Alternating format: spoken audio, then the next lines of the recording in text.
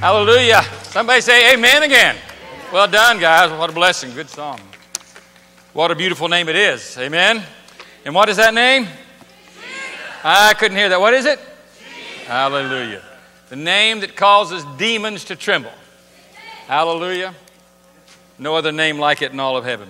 We've been in our series of messages entitled Ministry Matters. Last week we talked about who do you think you are? This week it's who do you think we are?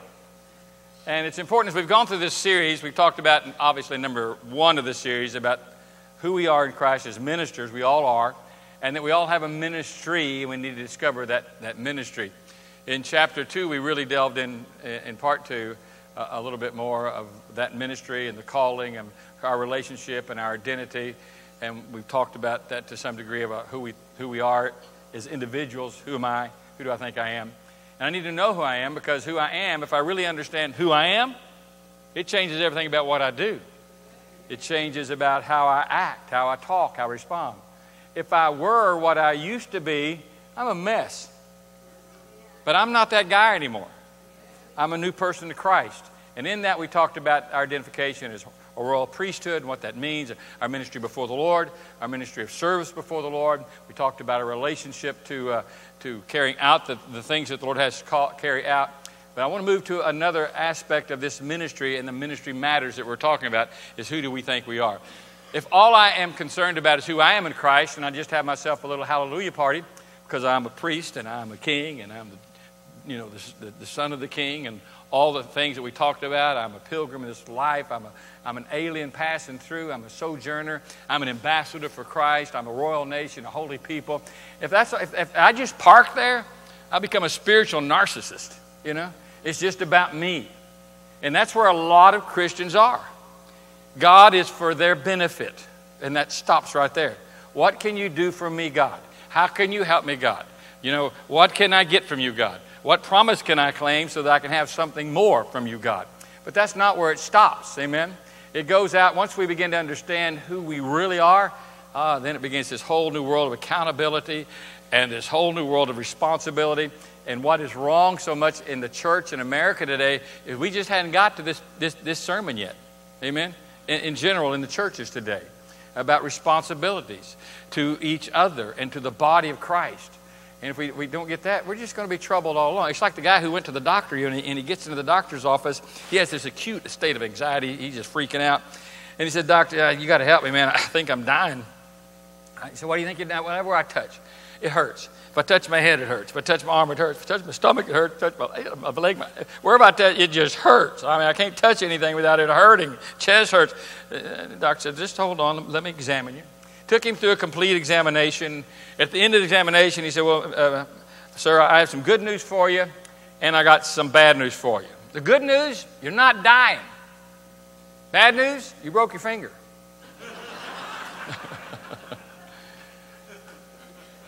Now, as silly as that story is, it is certainly an accurate picture of churches today. We have broken parts, and everything is hurting as a result of it. And I see churches, even our own church, can go through like cycles of this, where we begin to lose the context of who do you think you are around us, and who are these people around us. And we have to realize that when you begin the study of Scripture, and you start seeing what the Bible has to say, this issue of the human body and even the spiritual body are very similar. Just as a human body, with its tissues and muscles and ligaments and bones and organs and all that are designed to work together, the body of Christ is composed of a lot of different members who are responsible to each other, who need each other. Let me put it this way. If I were to take my lungs out this morning and set them on the pulpit here, they're not going to work. I'm not going to work. They can't survive without me. I can't survive without them. I can't take my heart out and say, I don't need it. I need it. So is the body of Christ. Now, this is something we know intellectually, but what we have to do is to know it experientially. That we desperately, whether we understand it or not, need each other just as much as the human body is composed of all these elements that are designed to work in harmony together. Then the church body, if it is going to properly function and be the church that it's called to be, it has been designed by the Spirit of God and by the Word of God to work and function together. And as it does that, it becomes a witness to the world around it, that there's a unique fellowship and a unique group of people that are not like anything the rest of the world has to offer. And what that results in here is that each person in our church has an understanding that we need each other and we're ministering to one another. Now we know when we got saved, hopefully we do, that when we received the Lord Jesus Christ, we all became one in Christ. And in reality, we're all singularly one in our position in Jesus Christ. All right? That's who we are. The Holy Spirit placed you and placed me into the body of Christ at the moment I was saved. The Bible says I was baptized into the body of Christ. I became one with Him. The same Spirit that dwells in you dwells in the person sitting beside you, behind you, in front of you, if they're believers and if you're a believer. Amen. The same Spirit, the same Jesus that saved you was the same Jesus that saved them. And the same Father, who is their heavenly Father, is also your heavenly Father. Therefore, you are united in a very unique and special way. Now, this is what's happened in position. But it is not necessarily true in the church today that it operates that way in practice, that it actually is carried out the way God wants it to. Jesus prayed many times. Some of the prayers are written out. In the Garden of Gethsemane, we see that prayer. Not my will, but thy will. But the prayers before Gethsemane, Jesus is praying in John chapter 17. And his prayer was in John 17, Lord, that they may all be one as we are one. Now, he was praying for his disciples. And if you read the context of that, he's praying for every person who would ever come to faith in the Lord Jesus Christ. That it's Jesus' desire, the Father's desire, that we understand that and live practically, not just positionally, but practically in that same kind of relationship and that same kind of fellowship. Our service to one another, what we do in ministry to one another, is why God gifts us, why He places in the body, why we become one in Christ. There's no person in this body, no matter what their talents and gifts might be, that are less needed or more needed than the other persons. Each of you are vital to the success of believers' fellowship if we are really going to be what God has called us to be. Far too often, especially in this age that we live in, people have a tendency to isolate themselves and to cut themselves off. And church, they come into it, they sit down, they praise, they worship, they listen, they take notes, they read their Bible, and then they go home. But there's no interrelationship and no interacting. When we sat down in the very beginning days and started the work on the promise that God had put in our hearts about a church, one of the things that came up was, what are we going to call this church? What are we going to name this thing? A lot of names were written down. People were putting in names. But we kept coming back to one synonymous idea, fellowship. And end up calling it what? Believers. The New Testament word in the Scripture describing us as the family of God is this particular word, fellowship. It's the Greek word koinonia, and it means communion or intimate communication. What God has designed and desired, not just for me or just one or two of you, but for all of us, is for us to live in this koinonia fellowship. Even in Genesis chapter 2, when God is addressing this whole issue about mankind and humanity, He's created Adam, and He says, now it is not good for man to be alone. He creates out of Adam's rib a spouse, and out of that He creates the whole human family, built on the mindset of relationship and fellowship. It is not good for Adam to be alone, and it's not good for any Christian in believers' fellowship to live a life alone, to live apart, to isolate yourself. We're all called to be a part of this body of Christ, which is the epitome of what real koinonia fellowship. God never intended in Scripture for this to be about a building where people attend and walk in lonely and walk out still lonely.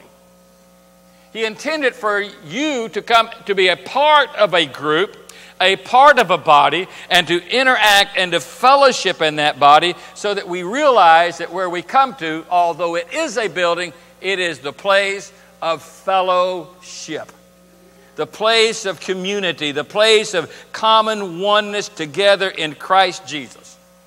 There's a guy by the name of Bruce Larson who's written lots of books, but in one of his books, he's got it titled, Dare to Live Now. Great title, isn't it?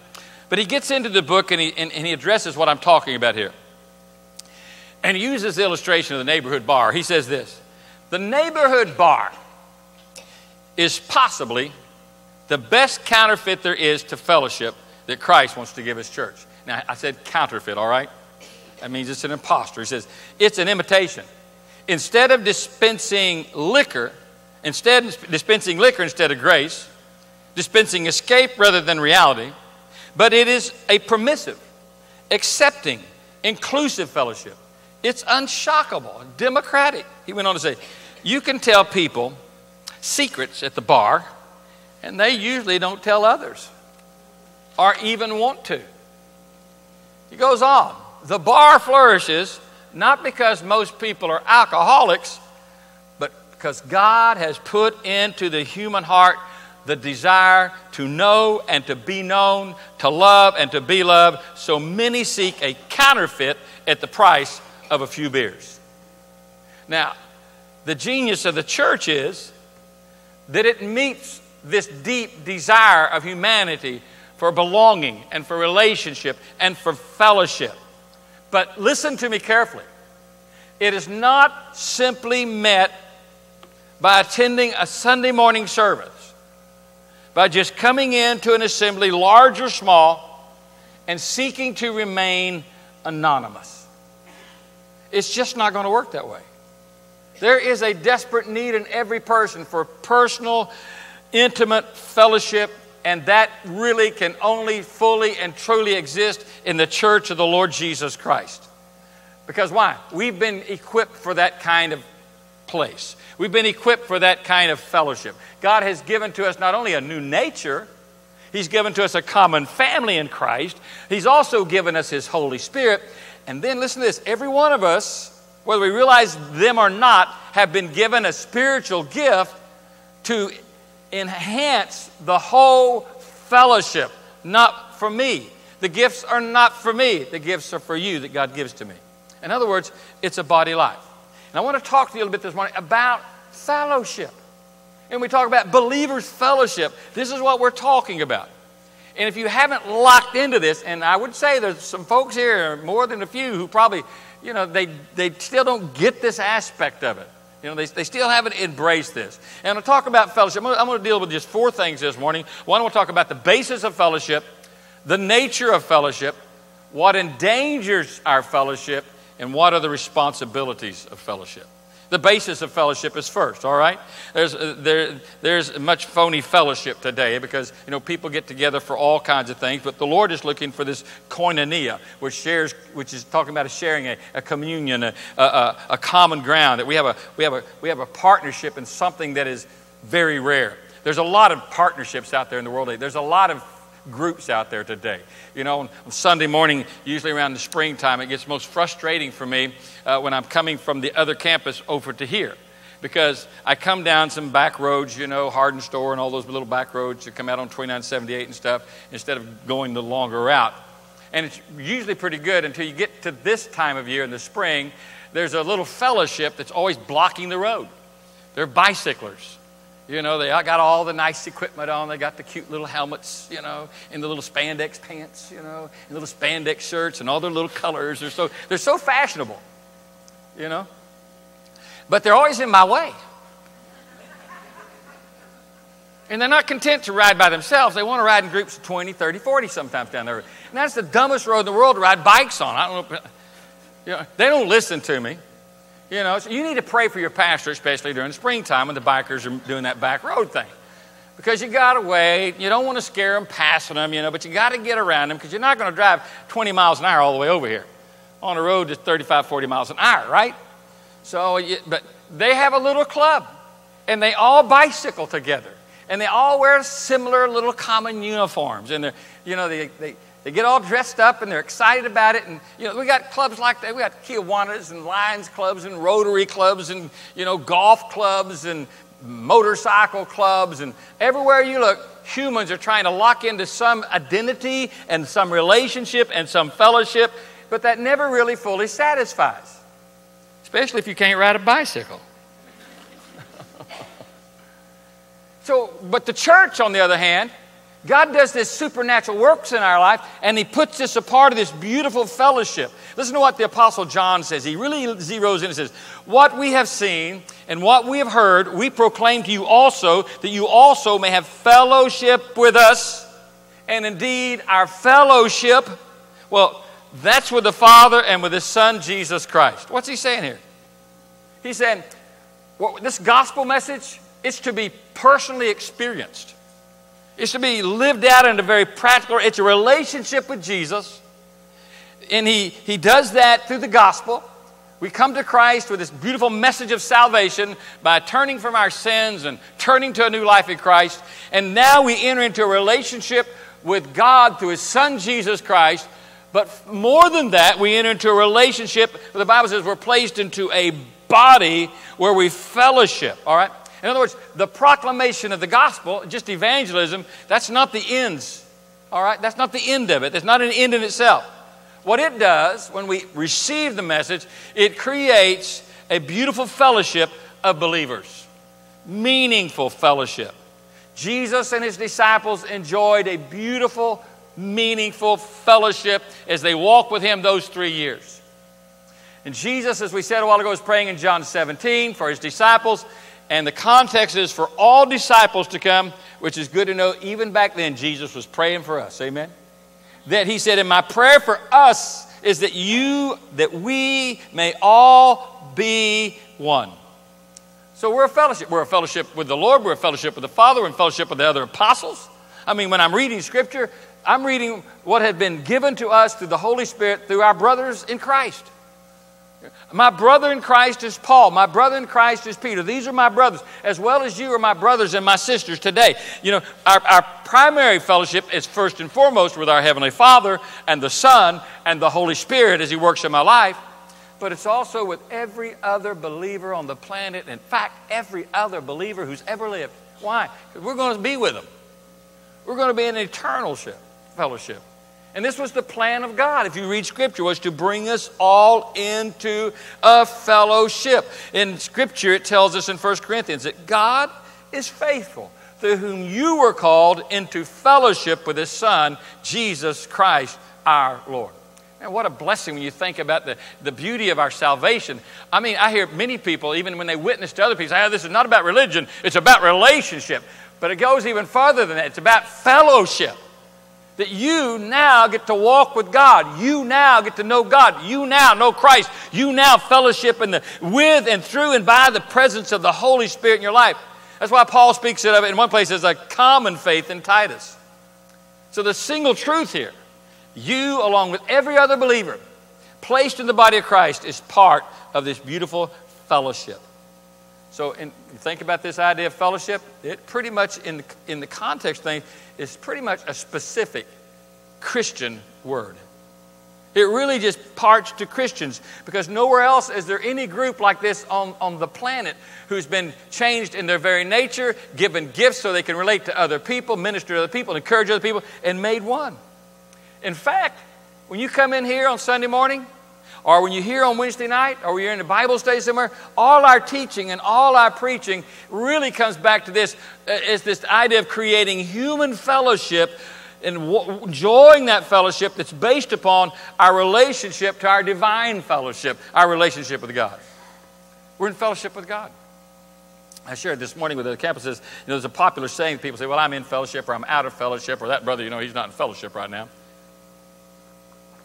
Well, technically, biblically, no Christian is at any time out of fellowship with God. You've been placed into Him. You've been made part of Him. When two people get married, for example, there are times they might not speak to each other. All right? There may be times that partnership is having some rough times, but they're still in fellowship. You may be in a partnership in a business. You may not be agreeing with your partner all the time, but there's still a partnership that's been established. Scriptures refer to a much deeper relationship that happens in our hearts and life. Paul refers to the fellowship of the gospel. You know, and he said in Philippians 1, it continued from the first day of your salvation until the present. And it says God's going to complete it all the way to the end.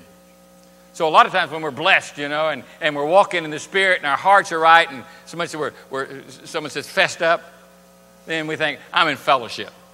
How you doing? I'm in fellowship. Well, praise the Lord. What about the brother who says, things aren't really right with God, I'm not really being with God, I'm not in fellowship? Well, you're in fellowship. The problem is that, you know, that you're not enjoying the fellowship. Or you're not, bottom line, and this is where a lot of Christians are, you're not experiencing the joy of your fellowship. In 1 John, when Paul's writing that letter, 1 John, that our joy may be, he says that we have this fellowship, and he goes on to say, these things we write into you so that our joy may be made complete, or our joy may be full. You're in fellowship, you just don't have joy. You're in fellowship, but your joy is not being made complete. Ultimately, what is it that affects that? It's sin. You know, it affects our fellowship with God. That's why it's important that as Christians, if we want to know the joy of our fellowship, that he just talked about in 1 John 1 through 5 and 6 and 7, is that our heart gets right, we confess our sins, and get back to our walk in fellowship, to enjoying the fellowship and living in the fullness of the joy of our fellowship. In fact, I've discovered in my Christian life, and I discovered it early on, that a lot of my life is just ongoing confession. You know, to maintain my salvation. Why? Because none of us are perfect. Don't tell that to your husband. None of us are perfect. I don't care, you may be saved 100 years, you're still not going to reach perfection. And one day, when you die and walk in the presence of God and glorification takes place, then perfection comes. But until then, you might as well be patient with yourself, and you might as well be patient with each other, because as James said, there's going to be times you stumble, and there's going to be times you fall. But what are you doing about it is the issue. Am I confessing it? Am I getting right with God immediately, or am I holding on and become proud and arrogant and bitter and rejecting? But scripturally, we entered the fellowship when we were saved. Now we just need to enjoy our fellowship by confessing the things that are not right in our life and when our heart's not right. Let me talk to you, that's the base of our fellowship, but the nature of our fellowship is unique. It's illustrated in the New Testament, especially in the book of Acts, when it all begins and the church is birthed. It goes on to say in Acts, and the congregation of those who believed were of one heart, one soul. None of them, not one of them, claimed that anything belonging to him was his own, but that all things were common property to them. That's an astounding, incredible, and important statement. These people realize it's not about me anymore. It's not about what I get from this group. It's not about what this group can do for me. It's not about what you can offer me anymore. It goes on to say, there really wasn't even a needy person among them, for all who were owners of lands and houses, they would sell and bring the proceeds of the sales, lay them at the apostles' feet, and they distributed to anybody who had a need. In other words, people made their personal belongings available to people who had needs in the fellowship. This is a unique time. These early believers in Jerusalem had a mindset of just sharing everything. There's this element of true fellowship. It had a marked effect on those who watched them. I mean, the rest of the world was sitting back in awe of what was happening. In fact, the result of their oneness and their fellowship, it goes on to say that a lot of people got saved. Many people were brought to Christ. Listen, all those who had believed were together, and they had all things in common. Sold the property, possessions, sharing them with all. Anyone might have a need. Day by day, continuing with one mind in the temple, they broke bread from house to house. It says they were taking their meals together with gladness and sincerity of heart, praising God, having favor with all the people. And the Lord was adding to their number day by day those who were being saved. Now that's the oneness that Jesus is talking about. There's a common, I don't think he's saying that everybody, when you join the church, bring all your titles, all right? And all your possessions, but I do believe it means that what I do own really does belong to the Lord, and I'm available to use it however God instructs me. So if I see a need and I'm impressed to do something about it, I don't sit back and say, well, somebody else do it. I'm participating. This is the fellowship. And Paul describes it later among the churches. He says in Romans, in Macedonia and Asia have been pleased to make a contribution for the poor saints that were the saints in Jerusalem. He said these other churches in other parts of the world saw the needs of the saints in Jerusalem, and they wanted to help. This is fellowship. It comes with a desire that happens to help people, to share with people, to meet people's needs. And these early Christians, they enjoyed this kind of fellowship with their money, their food, their homes, their prayer, their love, their spiritual blessings, and teaching. If you look at the life of Paul, here's a guy who's always moving if he's not in jail, always going out. And he himself demonstrated on several occasions his need for fellowship. When he asked for certain people to be brought to him or to fellowship with other people, even times with people he had disagreements with before. But he writes in Corinth, and he says, but God who comforts the depressed has comforted us by the coming of Titus. What's he saying? Man, I was in a bad shape. I needed some fellowship. I needed some brother to come along and help me. And he said, then God comforted me by sending my brother Titus. He also made mention of Timothy in 2 Timothy 4. He said, make every effort, Timothy, to get here before winter. And if you follow the story, you could tell that he cherished this guy's fellowship. He cherished these guys' relationship. He cherished the ministry that they provided him. So how do you know? Well, you know when there's Christian fellowship today because people are caring about. They come together. And this is the basis of what we're talking about with fellowship. It's when we come together. We can share the Word of God. We can share our cares. We can pray for one another. We can believe God for the power of God's Spirit to work in each other's life. When there's true fellowship, we're caring. We're not judging. This is one of the things that we always have thought with our Lift ministry. It's more than about academic Bible study. It's about fellowship. Yes, we want the academics of Scripture and the Bible study, but more than that, it goes into a time of reaching out and taking an application of that Word and seeing that it's applied to each other's hearts and lives as people minister to one another. Listen, if you're not in a Lift group and if you're not in one of these Bible study groups, you're going to miss this completely. And you're not going to know the joy that God can bring. Why? Because you're too busy living an isolated life. God didn't call you to live that kind of life. And the people that hurt the most many times in our church, it's kind of like it's like a self-induced hurt because they won't be involved with other people. When you go see them in the hospital, they're mad because nobody's called me. And nobody's visited because nobody misses you. Why? Because you're not a part. So don't complain if you're not a part and nobody calls you. Can I get an amen? I know it may be a little difficult. But the idea is here, hey, if we realize we're a fellowship, nobody after the service is texting another member and says, well, what'd you think about doing so?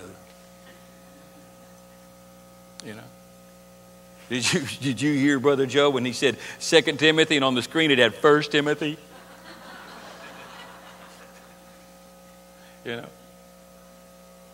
Can you believe? And there's this cutting and this biting and this bickering that people get into an attitude with. And when you ask people, how are you doing, brother? And then they go in this long negative tirade. Well, the youth are the children. Hey, that's when you don't step. Oh, really? You say, brother, let's pray about that because if there's a need there, we're missing. We want to know what it is because this is the body of Christ. We're here for each other. Well, I just think I couldn't stand there and that when Brother Tim made that statement. I said, well, let's go talk to Brother Tim and see what he meant. That's fellowship. That's caring about. That's what Christian fellowship. We don't bite. We don't devour. We don't provoke envy. We don't lie to each other, Scripture says. We don't speak evil of each other. We don't grumble about one another. What happens? We start building up one another. Listen, if you're looking for the perfect church, you're not here. You ain't got there yet. Because there's no perfect people. And people make up churches. And we're all at different places in our spiritual growth. If you want everybody to be where you are, that'll get boring.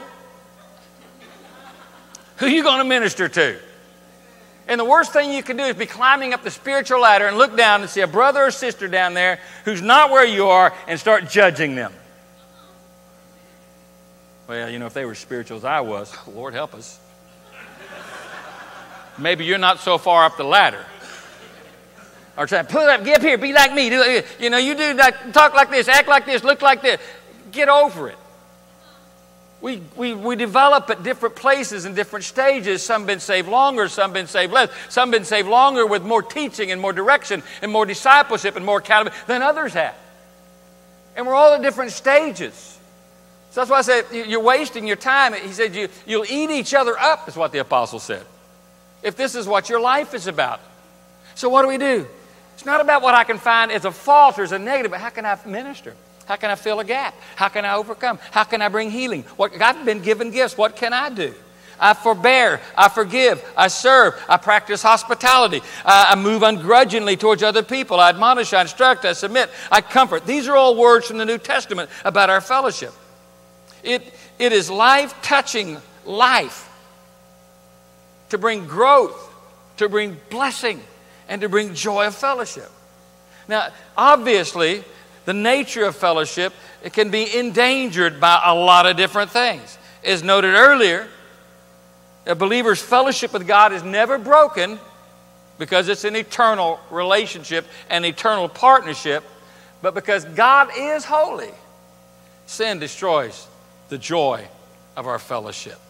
So if we sin willfully and continually, rejecting what God's doing in our heart, we have personally broken trust with our Heavenly Father and have willingly, whether you want to see it this way or not, this is the black and white truth of it, we have willingly spurned the Father's love. Do I need to say it again? If we sin willfully and continually, because God is holy, it destroys the fellowship we have with Him, and we break trust with our Father. It doesn't change His love. Sin never changes God's love. And it doesn't mean the one who sins doesn't necessarily love God. They're just spurning the love of God in their life. It does mean that a sinning Christian can lose the joy of communion and the joy of fellowship, obviously. One of the things that we do as a symbol that the Lord has given to us in Scripture is the Lord's Supper. You know, when we share the Lord's Supper, it's a symbol of our fellowship. We call it a communion service because it's all about koinonia. When we gather here on a Sunday and we celebrate this time of worship and communion and fellowship, we call it the Lord's table. And we partake of the cup of the Lord's table. And we partake of the bread of the Lord's table. These are symbolizing all that Jesus did for us when He died. And the price that it costs so that we can have fellowship with God and fellowship one another. All right? It's that saving blood and body of Jesus that is the basis of our fellowship. The word fellowship in the Greek language conveys a concept of fellowship and communion. Here's what the apostle writes. As he's talking to, in 1 Corinthians 11, the church about when they're taking communion. He says, "Is not the cup a blessing which we bless, a sharing in the blood of Christ? Is not the bread that we break a sharing in the body of Christ? You can't drink the cup of the Lord and the cup of demons. You cannot partake of the table of the Lord and the table of demons." What's he saying here? This table represents our fellowship. We shouldn't go out and fellowship with the devil. We shouldn't partake with them. We need to come to the Lord's table.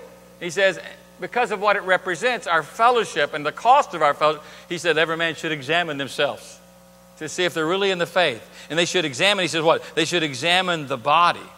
Listen to what he says in chapter 11:28. "Let a man examine himself, and so let him eat of the bread and drink of the cup. For he who eats and drinks judgment to himself if he does not judge the body rightly." If I'm not in right fellowship, if I'm not enjoying the joy of my fellowship, he says, then you better examine yourself. Because if you don't, and you just choose to say, I'll take the Lord's Supper, or I'll just reject the Lord's Supper, either one, I'm going to stay in my sin. He says, hey, you're headed for trouble. And these people were taking the Lord's Supper without any thought for the way they were living their lives or the way they were treating the body of Christ. They were just there. If you look at the Corinthian church in that first chapter, he's reprimanded them for their selfishness, for their greediness, for their self-centeredness, for their arrogance, and for their pride. They knew they had spiritual gifts, but they weren't interested in using their spiritual gift. They're just proud of their spiritual gift and what it meant for them. And so he's rebuked them. And he brings us back to this place of fellowship. This is about fellowship. Before he goes back into talking about the gifts again and talking about love in chapter 13. We are in fellowship. He said, and if you don't realize this and you choose to live willfully, rebelliously, and continue to rebel against the Lord, he says, hey, well, he puts warning on us. Listen, some of you are sick because of this. Some of you are sick because of it. Some of you, he says, are dead. Some have died. We've talked about this before, how the Holy Spirit works in our life. You know, one of the most blessed things the Holy Spirit does for you is convict you of your sin. You know, our pride doesn't like that, though. But that's a precious thing of God's love for us. That's a demonstration that He's a caring Father, that He's not going to allow us to go along. So He brings conviction. Sometimes it's through another brother. Sometimes it's just in the quietness of your spirit when God just says you need to get right with God. And then it's kind of reinforced when you come to church and you hear some preacher like today, you're talking about sin and stuff, and you know, there's a tendency to repel that. That's the worst thing you can do. Embrace the conviction of the Holy Spirit. That's a blessing from God, because God's leading you to a deeper walk. God's calling you to a higher place, and God's calling you to more intimate communion and fellowship within the body of Christ. There's a better life to be enjoyed. So don't hold on to the old. Embrace conviction. What happens if we don't repent in our conviction? He's saying, well, the Lord may chasten you. Every child of God, because He's a loving Father, whom the Father loves, He also chastens. All right? There's a principle there. First is conviction. The second is chastening. You say, what's next? Well, he even said it could get so bad in your rebellion as you choose to rather partake at the table of demons than to fellowship with God. He says, you know, it may cost you your life. Even John wrote, he said, there's a sin unto death. I don't think you ought to pray for it. There's a sin unto death. It's just like God says in Hebrews, I will not allow you to trample underfoot the blood of my Son, of the Lord Jesus. So there's that removal, conviction, chastening, condemnation of the flesh. Oh, you'll live in heaven. But the Bible says, as Paul wrote it, saved but so is by fire. It's a hard way to live your life. When God has something much better for you, that all that sin issue has been paid for already, why live in it? Come to the table, come to the fellowship, come to the relationship of joy that God has for you in the fullness. Because sin definitely breaks the joy of your Christian fellowship, not only between you and the Lord, but with other believers. It's one thing to think of it, and most of us just think of it in this way, right? Me and God, but that's that narcissism I talked about. We need to think of it not only this way, but this way, that my sin not only just, affects me, but all the others that are in my fellowship are limited because I'm not being what God called me to be. It limits the use of my gifts, the power of the Holy Spirit working through my life. Nobody in the church, even though you may try to, you can't live as an island unto yourself. You just can't park yourself on pew, 3 of row C or whatever. You realize that you're part of all your brothers and sisters in this room, and you look around and you see that these people are my family. We have been bonded together by the power of God's Spirit. We have a unique relationship and a unique fellowship. We are one in Christ, but not only we're there, we have a relationship that's important to one another. When you mess up, it hurts the whole body. When you choose sin, when you choose self, it hurts the whole body.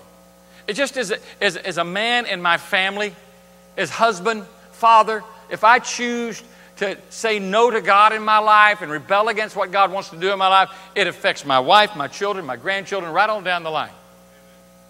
Why? Because you're not putting into or placing into the lives of the people He's connected you to the victory, the peace, the joy, and the love that God wants to place in their lives through your life.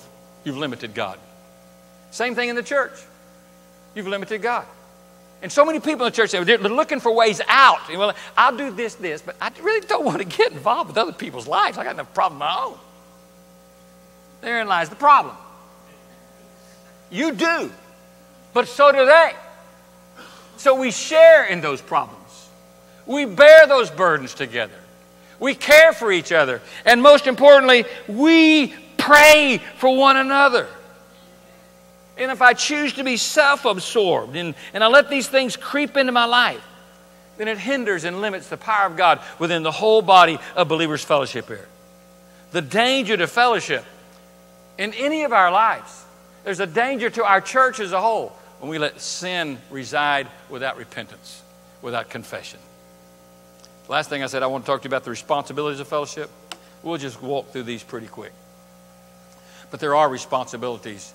The responsibility to maintain our fellowship by serving, by specific deeds for each other and other believers. In fact, those actions are referred to many times as one another's. We've talked about these, I believe, in past studies in our lift groups, what these one another's are and the importance of them and what they mean to us. Let me just go over a few of them with you. In James, it tells us one of the first, as we look through here, and I put them in this order because I think it's important. In James 5, it says, it contains this command: confess your sins to one another and pray for one another. One way to maintain fellowship within the body of Christ is to confess our sins to other Christians. Now, this is not to stand up before the whole church and say, hey, I'm committing adultery. All right? To tell everybody in the world what your sins are. This, I believe, is very clear when you follow the context. It's a personal relationship between you and another believer. All right? People of integrity, people of character, people who, shown some maturity in their life, that you can go and say, hey, I got a need in my life. I'm struggling in this area of my life. I'm hurting in this area. I mean, imagine the depth and the honesty and the beauty and understanding that's brought into a Christian fellowship when believers can openly share their burdens and their needs and their sins with each other. To say, I have a need here. I think too many of us are just too interested in making ourselves look good for each other. It's like we put ourselves in this little glass bubble and we want to shine brightly. We walk into the church and all the way to church, and before we even left the house, me and wife were at it, just, like two cats with their tails tied together and thrown over a clothesline, scratching and clawing the whole way to church. But as soon as we're on that holy ground of the parking lot, we park our little Bibles up under our arms and we walk in with this holy attitude. How you doing, brother? Oh, bless God, this is the day the Lord hath made. Let us rejoice and be glad in it. Amen, brother. What if you just walk to that brother and say, listen, man, maybe we can step over here and pray. I've lost patience. I'm becoming angry. I'm short-tempered. I've been acting that way to my spouse. Can you give me, I need you to pray with me. Now, you might be surprised when you say that to your brother or a sister to a sister, when they respond like, oh, me too. It's amazing the way the Lord can bring those people together. Amen? Me too. Let's go pray.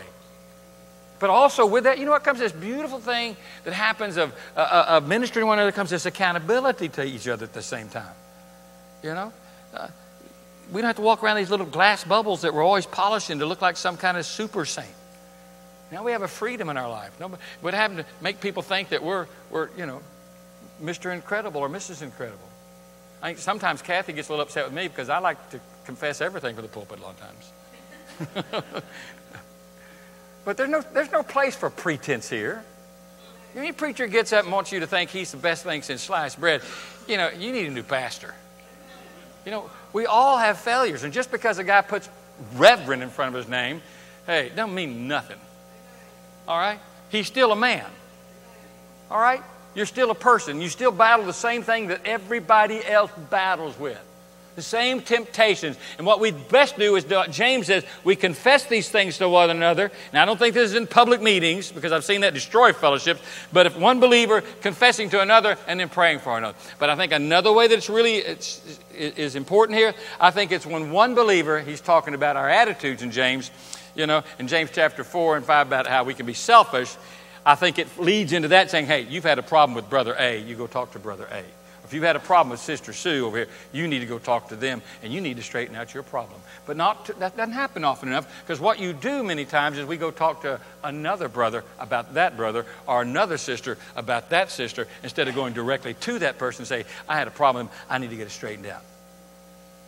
I mean, this is what Jesus preached, and isn't it when he's in the Lord's in that beautiful Sermon on the Mount? He says, "Hey, if you come to the altar and you're presenting your offering at the altar, and there the Lord reminds you that you have aught against a brother, or your brother has something against you, just leave your offering there before the altar.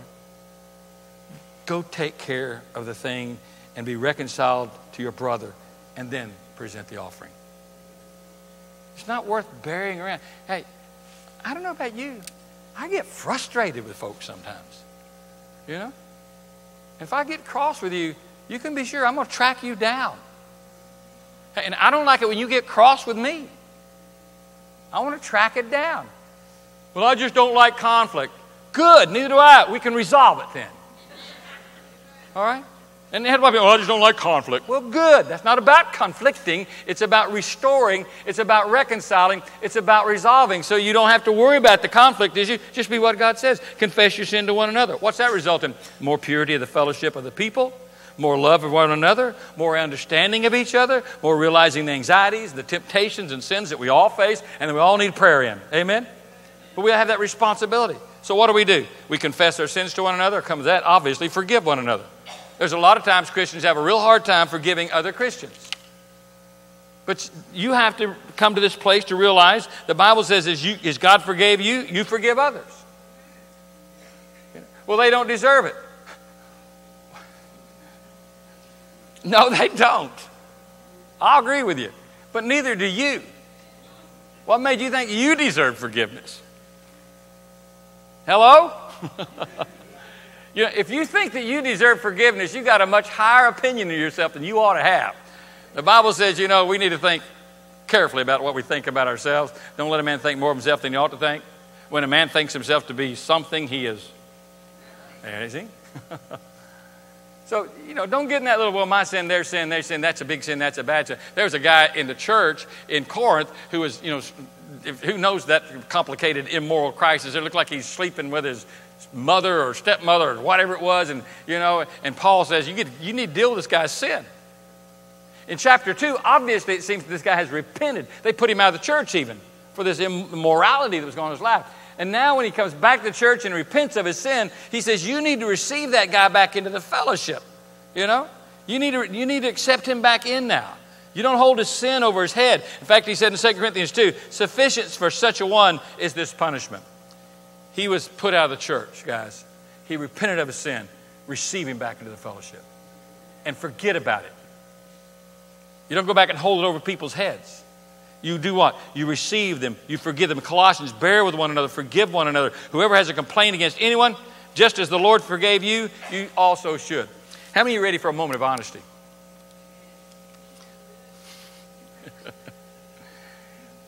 Have you ever had a complaint against anyone? Have you ever had a complaint against anyone in this church?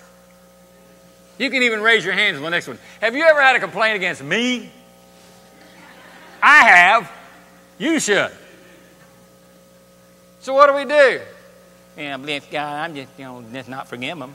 And every time he makes a mistake, I'm just going to tell everybody about it. Facebook, Twitter, here we come. That's why I don't do those stupid things. Too much temptation. If I'm going to tell on everybody, I'm writing a book. So you and me better be straight unless you won't be in the book. No. None of us deserve to be forgiven, but we forgive one another anyway, right? Then he says, bear one another's burdens. Galatians says, bear one another's burdens and thus fulfill the law of Christ. Burden bearing. What's that mean? It's sympathetically loving one another. But with it comes a responsibility to hold that person accountable. I'm holding this with you. I'm going to lift this up with you. I'm going to bear this with you. Sometimes it might be a struggle they're going through. It might even be a temptation to them. It might just be a life issue and a problem. But it means that you're going to say, hey, I'm going to bear this with you. A guy came to me this morning and confessed something that was on his heart this morning. And I had a burden beyond just praying for him. I said, for the next 2 weeks, I said, I'm going to put you on the top of my prayer list. I really related. It touched my heart with what he said, And I said, and on top of that, it says, I'm going to ask you about this each Sunday. Let me know where you're at, what God's doing. And I think we do that with each other on a much broader scale. I think it lets people know we really love them. We do this with our family members. We do this with our children and with each other, right? We should do it with the whole body of Christ. Not that we're trying to be the judge, jury, and rule over it. We just care about people, and we want to bear that burden. I mean, it happens, and it kind of follows the sequence we even talked about of fellowship responsibilities of we confessing our sins, we're forgiving each other, and we're carrying those burdens for each other. I mean, can you imagine? In regard to this, what would just happen? If every church just did this point of accountability and bearing one of those burdens. The next thing ties right into is love one another. Now, this is with no favoritism, and it's one of the most important themes throughout Paul's epistle, especially through Romans, when he's in 1 Corinthians, all of chapter 13. And why? Because it is the central thrust to our fellowship as a church.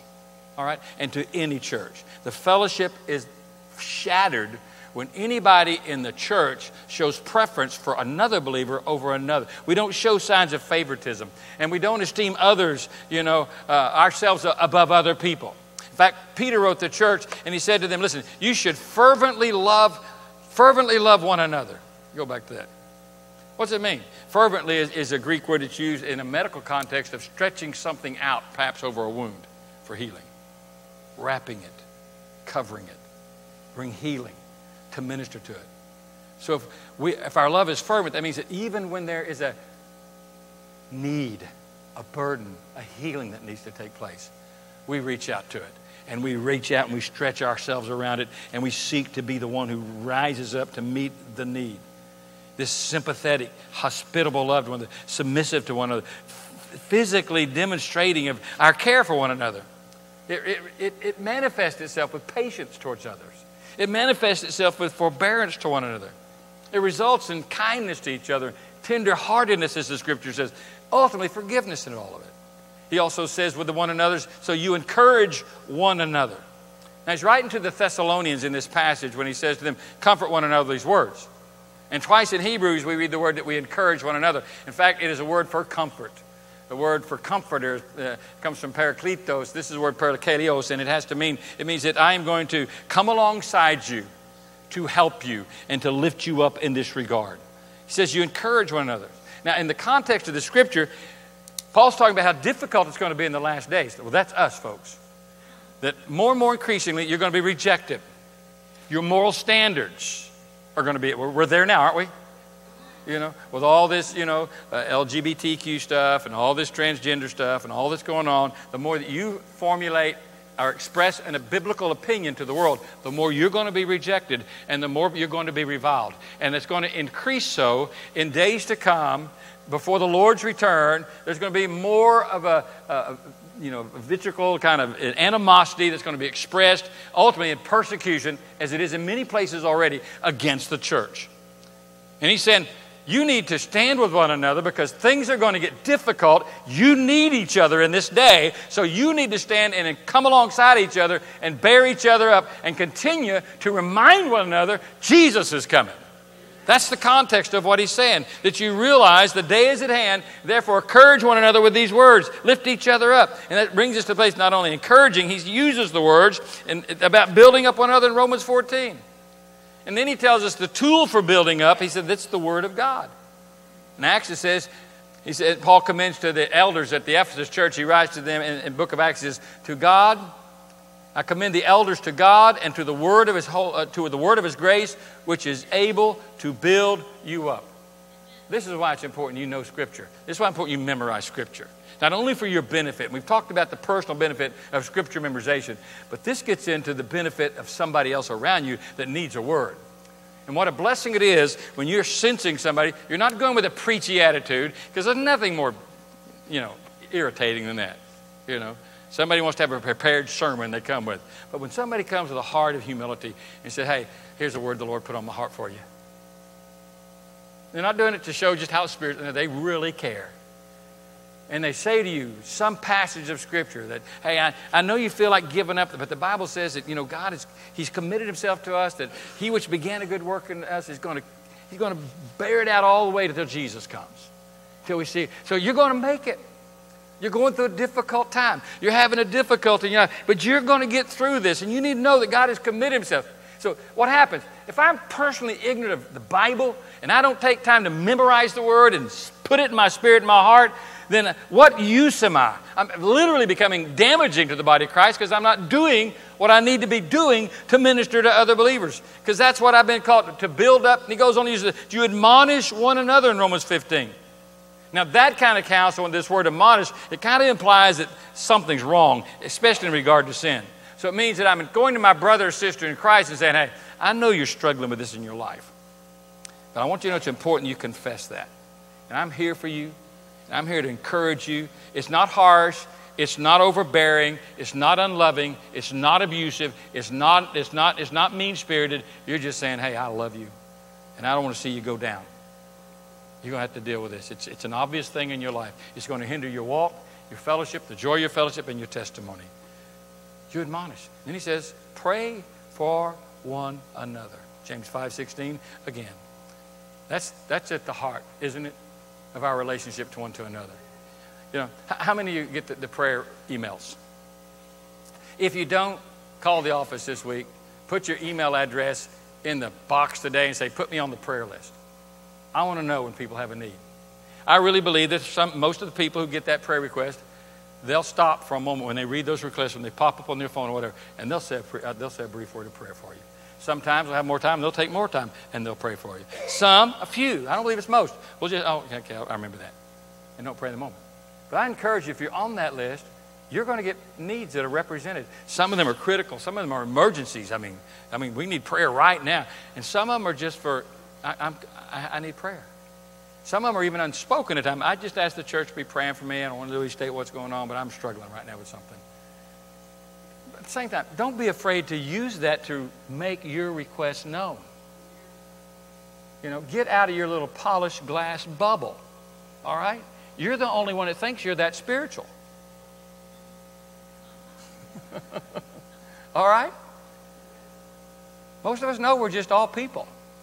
Don't get that attitude either, that false humility, because it's really just pride in another mass that says, well, I just don't think the church really needs to be concerned with my little world.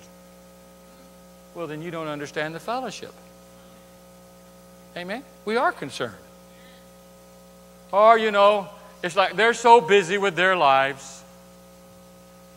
You don't understand the fellowship.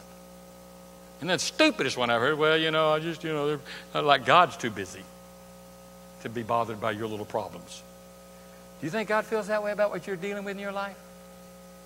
Do you not think God's fully aware of what's going on with you? Do you not think He's probably already impressed other people to pray for you, even though they might not even know what they're praying about? You can be sure He has. That's the way God works. That's the way His Holy Spirit works. And that's the way the body is supposed to be excited about working. In summary, let me just wrap it up real quick like this. It says, you know, it's about fellowship. Christ came that your joy may be made full, it says. A joy that results from pure fellowship. With who? With one another. And it's possible. This is what God planned. This is what God wants for our church. For you, for each other. So quit glossing stuff over, or quit isolating yourself, or quit removing yourself. Quit looking for excuses to not be involved in the body, and get involved. That's what this is all about. I can just see some people in heaven, you know, just kind of trying to find a place off by themselves. Yeah, nobody cares about me. Nobody really knows where I'm going, and I don't want to burden anybody. Or they wouldn't understand. Or I've been hurt before. I don't want to minimize the fact you've been hurt. We've all been hurt. But you don't want to run from the source of healing either. And it's the body of Christ. You say, well, you know, I work real hard all week long. Well, that's all the more reason to be involved. You know? That's all the more reason. Well, you know, me and my husband, or me and my little one person, we get together. That's good. You ought to do that. But you ought to do more than that, according to what Jesus is telling us, or why Jesus died, not so you can sit there in a Bible study with your spouse. So you can be involved in a life-translating relationship with the whole body of Christ where you're having an impact. And they're impacting you as well. This is what matters. Who do we think we are? We're the body of Christ. Therefore, we have an obligation to each other to fulfill it. And that's our in-reach ministry. And that in-reach ministry is expected from every child of God. Every person in the fellowship is called to live by those simple biblical guidelines. It's using our gifts. It's serving one another. You're the minister. These are the matters. And it matters. Hallelujah. Let's stand with our heads bowed.